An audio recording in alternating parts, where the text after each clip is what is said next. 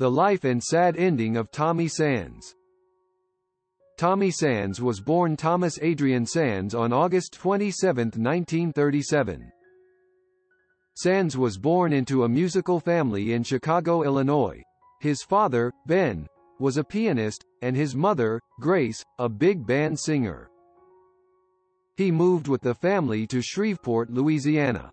He began playing the guitar at 8 and within a year had a job performing twice weekly on a local radio station.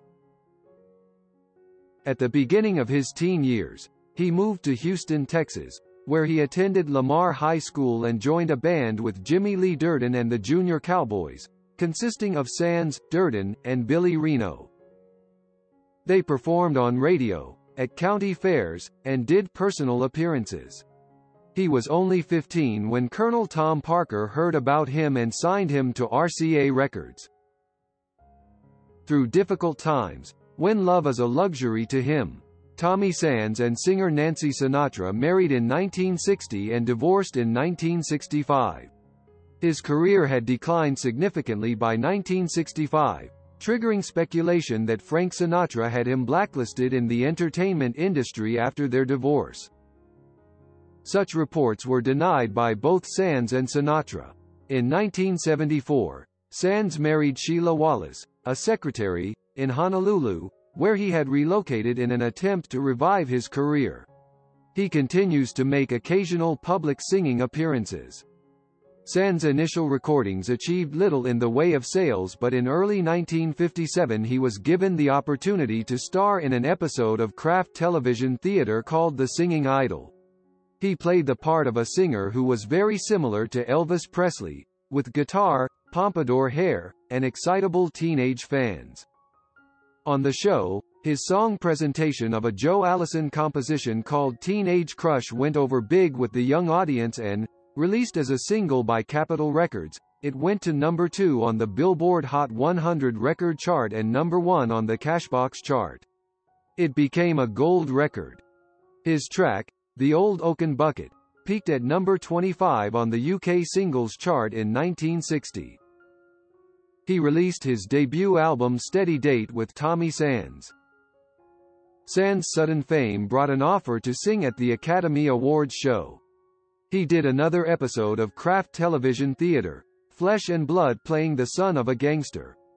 He also made the promise for Zane Grey Theater, playing the son of Gary Merrill. Sands' teen idol looks landed him a motion picture contract with 20th Century Fox to star in a 1958 musical drama called Sing, Boy, Sing, the feature film version of The Singin' Idol. Fox had enjoyed success with films starring other teen idols such as Elvis Presley and Pat Boone, but Sing, Boy, Sing was a financial failure. Sands appeared on CBS television on January 9, 1958, in an episode of Shower of Stars, and played another singing star in The Left-Handed Welcome for Studio One in Hollywood. Sands supported Pat Boone in a musical for Fox, Mardi Gras, which was a moderate hit. He also released the albums Sands Storm, This Thing Called Love, and When I Am Thinking of You. Sands appeared in the 1960 episode of Wagon Train titled The Larry Hannafy Story, and also a later Wagon Train episode in 1963, The Gus Morgan Story. His later albums included Sands at the Sands and Dream with Me. From May to November 1960, he served in the United States Air Force Reserves. Sands' second lead role in a feature was in the teen comedy Love in a Goldfish Bowl with Fabian Forte, which was not a success.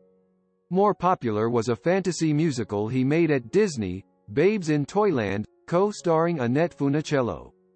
That year he and Funicello sang the Sherman Brothers title song from the Walt Disney release of The Parent Trap. Sands guested starred on The Inner Panic for the United States Steel Hour and were one of several pop stars who played U.S. Rangers in Fox's The Longest Day. Sands had married Nancy Sinatra, whose father Frank offered Sands a role in Come Blow Your Horn, but he turned it down. Sands studied acting in New York. Sands appeared alongside Fred Astaire in Blow High, Blow Clear for Alcoa Theater. On May 14, 1963, Sands appeared, along with Claude Akins and Jim Davis, in Trapped, one of the last episodes of NBC's Laramie Western series. In the storyline, the series character Slim Sherman finds an injured kidnap victim in the woods, portrayed by Joan Freeman. Dennis Holmes, as series regular Mike Williams, rides away to seek help, but the kidnappers reclaim the hostage. Slim pursues the kidnappers but is mistaken as a third kidnapper by the girl's father, played by Barton McLean. Sands plays the girl's boyfriend, who had been ordered by her father to stop seeing her. Later in 1963, Sands made several appearances on Wagon Train, including the Davy Baxter Story, the Gus Morgan Story, and the Bob Stewart Story. Sands had a support role in the feature film Ensign Pulver at Warner's. He guest starred on Slattery's People and had a support role in the war feature None But the Brave, starring and directed by Frank Sinatra. Sands divorced Nancy Sinatra in 1965. The doors to Hollywood seemed to slam shut after the divorce from Nancy, he said. I couldn't get acting roles. My singing career on TV and in films was over. His last feature to date was The Violent Ones, in which Sands had a supporting role. He moved to Hawaii in 1967. In Hawaii, Sands operated the Tommy Sands nightclub tour for 5 years, opened the Outrigger main showroom, and ran a clothing distributorship. He married a second time and became a father. Sands' later appearances include more episodes of Hawaii Five-O hit Gun for Sale, A Sentence to Steal, and the Hardy Boys' Nancy Drew Mysteries Mystery on the Avalanche Express. He occasionally returned to the mainland to work, appearing in dinner theater. Sands returned permanently to the mainland of the U.S. in 1981, settling in Fort Wayne, Indiana. He toured regularly performing concerts.